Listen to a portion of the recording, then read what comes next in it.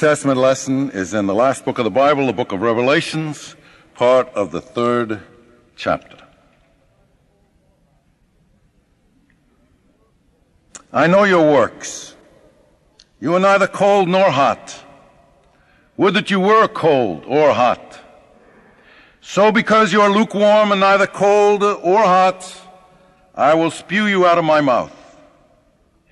For you say, I am rich, I have prospered, and I need nothing, not knowing that you are wretched, pitiable, poor, blind, and naked. Therefore I counsel you to buy from me gold refined by fire, that you may be rich, and white garments to clothe you, and to keep the shame of your nakedness from being seen, and salve to anoint your eyes, that you may see. Those whom I love I reprove and chasten. So be zealous and repent. Behold, I stand at the door and knock. If anyone hears my voice and opens the door, I will come into him and eat with him, and he with me. He who conquers, I will grant him to sit with me on my throne, as I myself conquered and sat down with my Father on his throne. He who has an ear, let him hear what the Spirit says to the churches. Here ends the reading of the New Testament lesson. Now, because it's July and things are a little less formal in the summer, and because I've been at least mildly inspired by Diana Ross showing that she can do everything herself, the sermon this morning is going to take place on the piano bench down there, so I'll see you in just 1 second.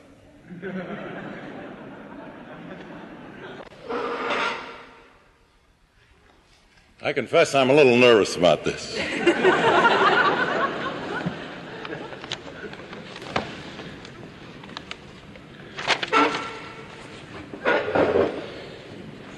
If you can't hear me in the balcony, will you just raise a hand? Now, it is certain that life is like music in that we have to compose it, each of us. And by ear, by instinct, by feeling, not by rules alone, not by mind alone. But some people think life is very much like a dominant seventh, which can be very easily resolved into the tonic. But those of us who know a little more about life know that life is really a diminished seventh. For instance, take a C sharp, and you add to it an E, and a G, and a B flat. That's life.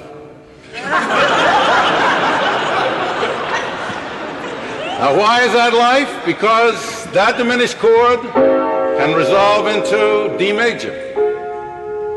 Or that diminished chord can resolve into D minor.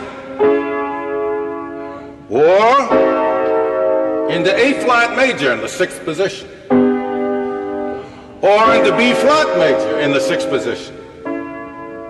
Or into F major in the 6/4 position. I confess I'm showing off, man.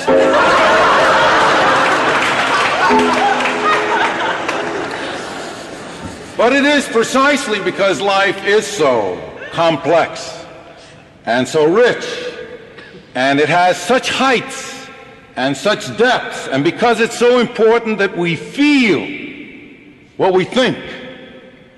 Everybody says all men and women are created equal, but how many feel the monstrosity of inequality and how qualitatively different that truth is?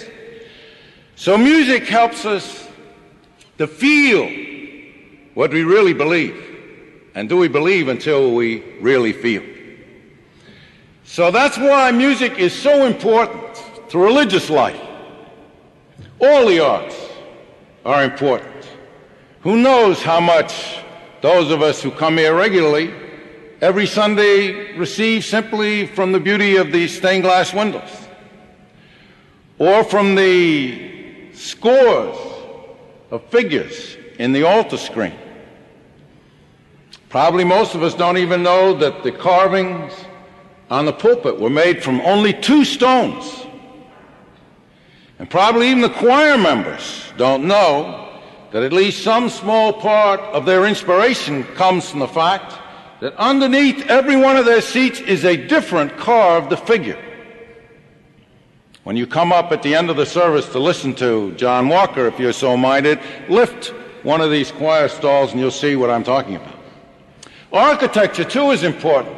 Sitting out there, you can let your eye come forward here into the chancel.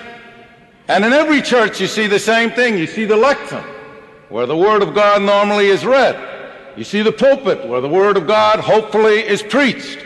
You see the altar, where the Word of God is broken, and the cross, where the Word of God is given. But today, let's think most of all about the music, and most of all about the hymns, particularly the hymns that we've sung.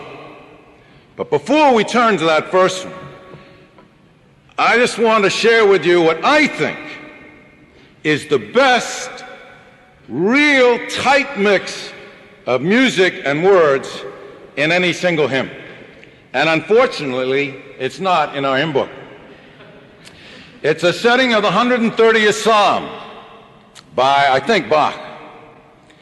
Out of the depths have I cried, O Lord.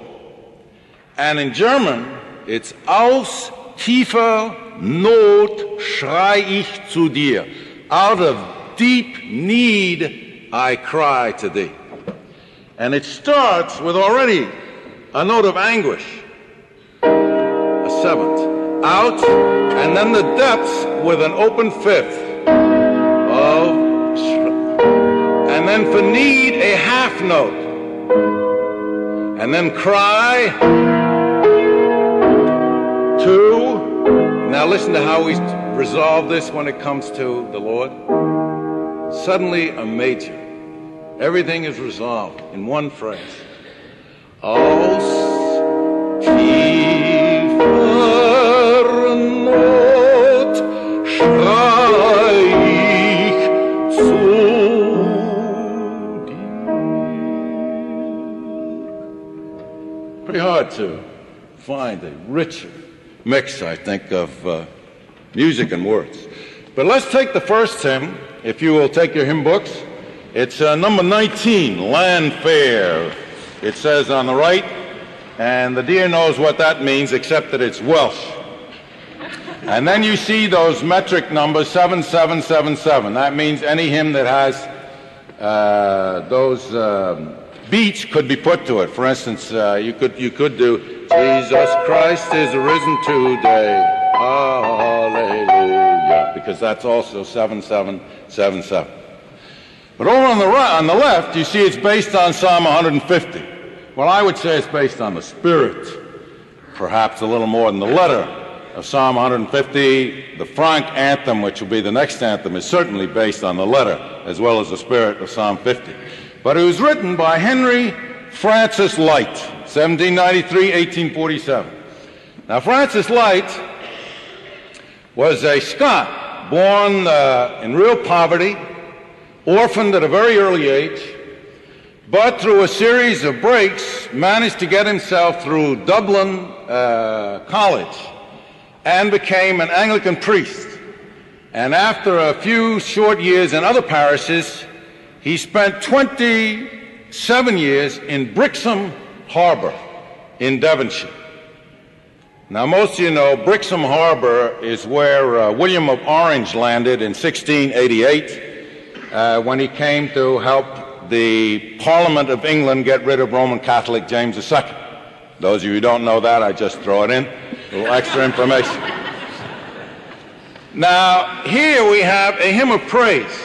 And it's a very typical hymn of praise. All the first hymns are hymns of praise. And it's right that the whole choir should come symbolically streaming forward to the lectern, the pulpit, the altar, and particularly toward the cross. And the hymns of praise, I say, are always joyful. They're always apt to be 4/4, 2/4 time, a rigorous beat. They move right along, and they're almost always in a major key.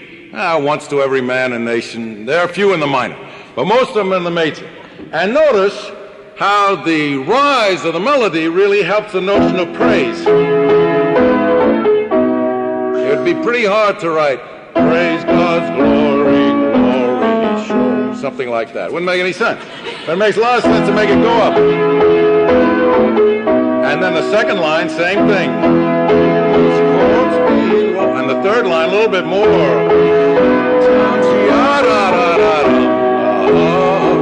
Hallelujah. That's typical.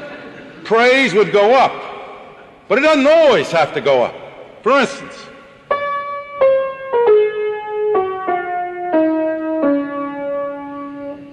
now you couldn't sing, joy to the world, the Lord is come, because the Lord comes from above.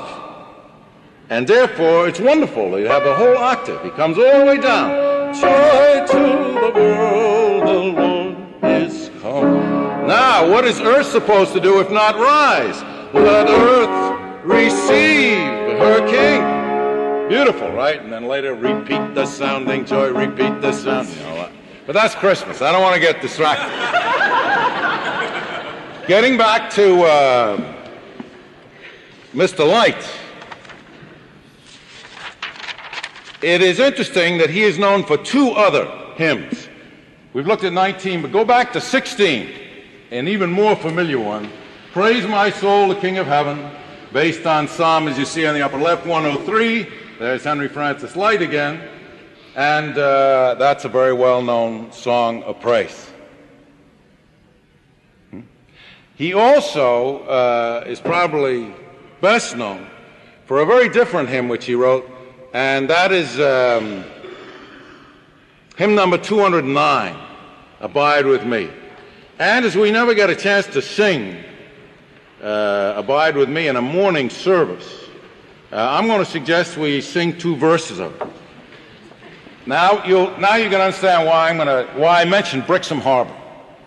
In 1847, the Reverend Light was very ill. And after service one Sunday, in fact, after tea one Sunday afternoon, he took himself down to a rock just above Brixham Harbor and looking out over toward Cherbourg. And as the sun went down behind him and the evening light began to steal across the waters, he wrote this song. It's about the end of the day, but it's all about the end of life. And within a very few weeks, he died. Now, the musician who composed it, William H. Monk, Dr. Monk, it is said, when he read this, composed music for it in 10 minutes. And it's probably one of the most beautiful, pietistic 19th century hymns I think there are. So why don't we sing the first verse, and then, John, if you would come in, particularly on the fifth verse, where it goes from the death to the triumph of death, because you have to have some crescendo, I think, in there, which only the organ can supply. All right, let's all sing first verse of 209.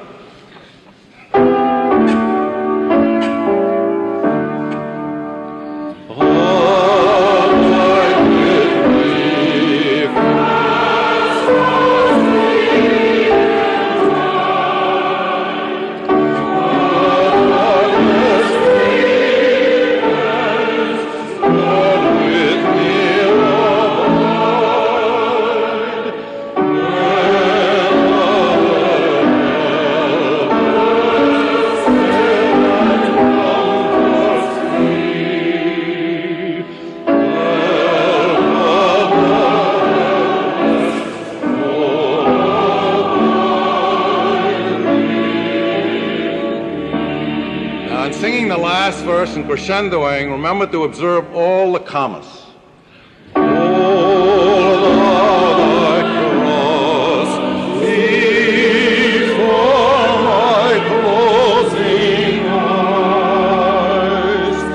Shine through the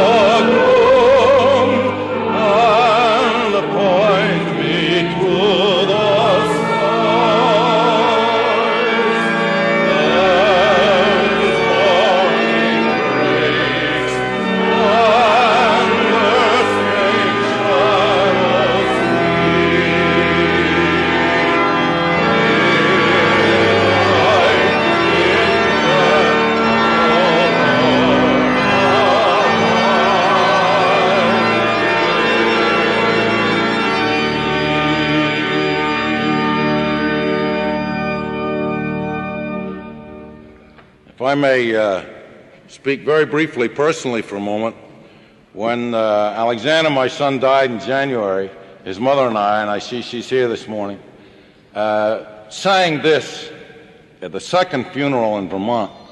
And then when everybody had left, and I was in this little village, I knew I had to do one day of solid grieving.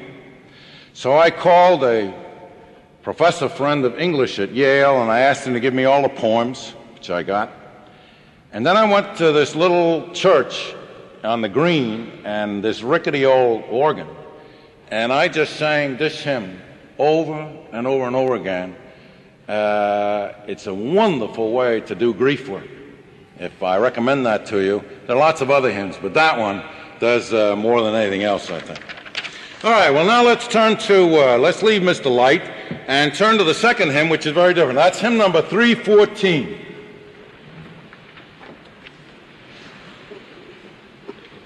Now, the second hymn is apt to be less roisterous, less forceful. It's more interior-oriented. It's apt to be a sort of prayer hymn. Last Sunday, you may remember, we sang, Spirit of God, descend upon my heart. Very much of a prayer hymn. And this one is very much like that. And you'll see in the upper left-hand corner, don't ask me again what's in the right-hand corner, I don't understand these things. But in the left-hand corner, you see Synesius of Cyrene, who lived 375 to 430. Now, Cyrene was a Greek colony in northern Africa. Those of you who remember World War II may remember the fighting around Tobruk. That's right next to Cyrene. And those of you who remember the Gospel of Matthew in the 27th chapter when Jesus is going to be crucified, and they called a man Simon from Cyrene. But Cyrene by then had sort of passed its apex as a great cultural trade center, and the bishop, he was actually a bishop, this Synesius, was a bishop who lived in the 5th century, a very learned man, and apparently a very wonderful one, but by the end of his life, he had come to all kinds of tragedy. His beloved wife had died. His sons had been carried off by the scourge. Notice the date, which means that the Western Empire is tottering. And so one can see a lot of his own personal grief, perhaps, in the second verse. Lord Jesus, think on me amid the battle strife. In all my pain and misery, be thou my health and life. So his only recourse was really to throw himself on Jesus, and it's a very simple, lovely, straightforward tune, and properly in the minor key. But you may have noticed that when Maestro Walker was playing the last verse, which is a triumphant verse about the life to come, and I may the eternal brightness see, he ended it, and share thy joy at last. He made it E major, which is very proper if suddenly you're going to talk about life after death. Well, what's very moving about that hymn, I think, is that it was written 1,500 years ago, and in another language. You can feel the translation. Not that good. But it could still be as contemporary as it is, translated and 1,500 years later. That's pretty wonderful. All right, let's finally turn to the last hymn, which we will sing in just a bit. 329, O Jesus, thou art standing outside the fast-closed door.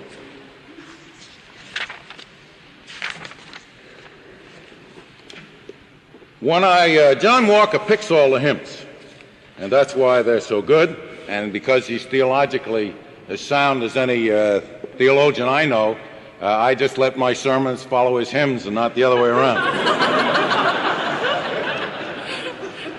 But I was surprised when I saw, O Jesus, thou art standing, because that's not the usual forceful recessional which says, go labor on, or go forth, or oh, hail the power of Jesus' name, a vigorous beat.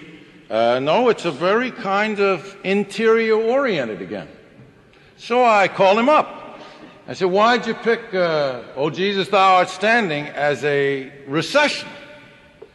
And he said, yeah, I was wondering that myself, but it's a very evangelistic hymn, and it represents a response to the gospel call. You even see at the bottom of the page, gospel call and response.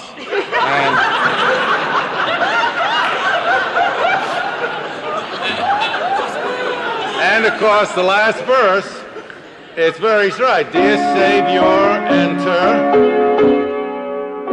and leave us nevermore. As the point of all hymns is to become, in fact, what we are in song. It really is a very appropriate last hymn. Now, it's written by another bishop. We're featuring bishops, I noticed, this morning. Only this one's an Anglican bishop. You'll see up on the right, William W. Howe. William Walsham Howe. He was a bishop of Wakefield and apparently a very progressive bishop. He took on Darwinism and went right with it and separated religion from science as Tennyson had done, but Tennyson did it as a layman. No skin off his back, but for a bishop to do that, that was pretty rough. He also was a very big-hearted man. A suffragan bishop of London. He was called a bishop of the poor, or he was called the omnibus bishop because he didn't ride around in a carriage.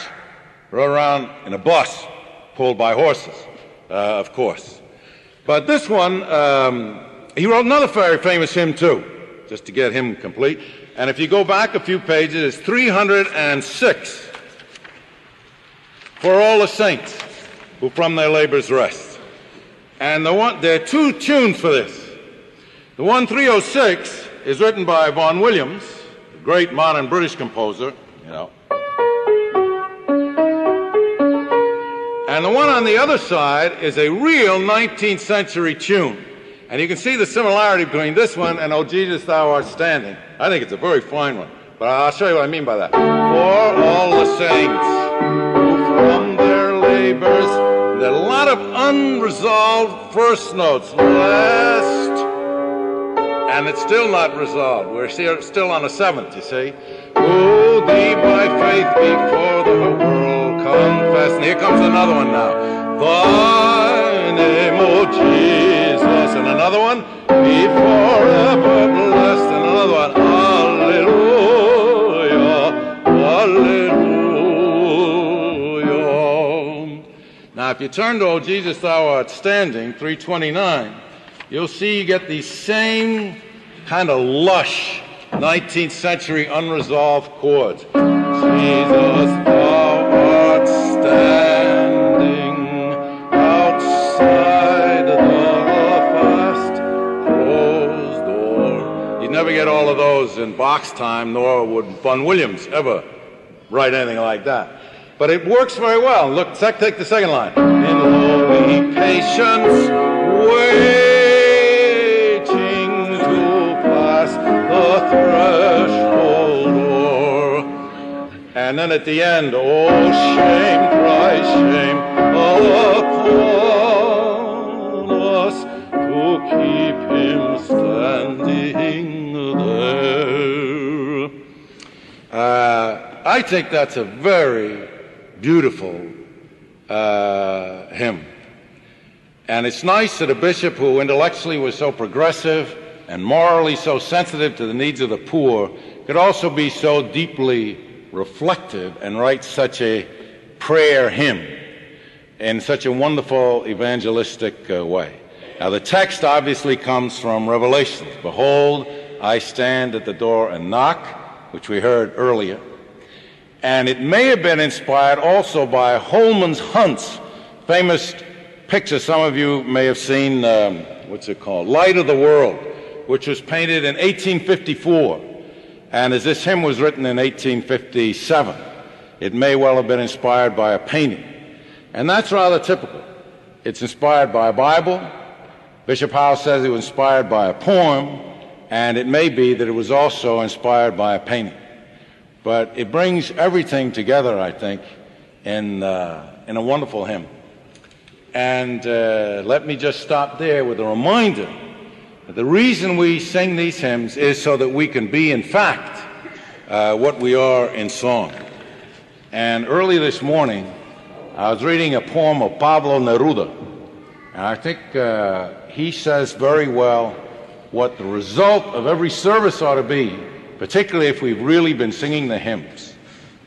Let us think of the entire earth and pound the table with love.